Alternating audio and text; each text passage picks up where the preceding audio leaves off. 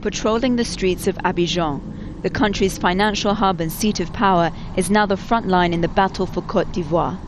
Laurent Gbagbo's soldiers are on alert as troops loyal to his rival Alassane Outtara gather on the road leading to the city, preparing for a final showdown.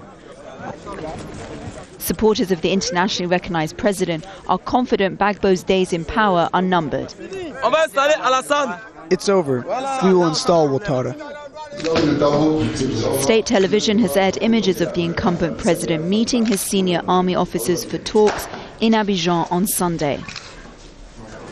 Fighting is said to be centered around the key institutions of influence, the presidential palace, military bases and the state TV building.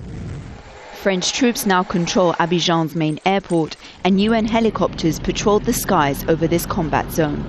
The US and France are not entitled to decide on who is able to determine the destiny of Cote d'Ivoire. All these contribute to adding fuel to the fire. The US and France have only contributed towards worsening the tensions. Already 1 million civilians are estimated to have fled the violence now in its 5th month. Residents of Abidjan are living and working in fear. Electricity has been cut off intermittently and people are running out of food and water.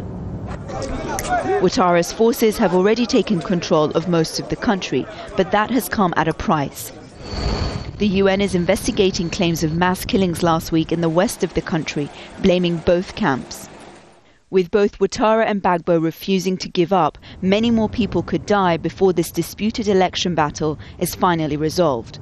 Nazanin, Sadri, Al Jazeera.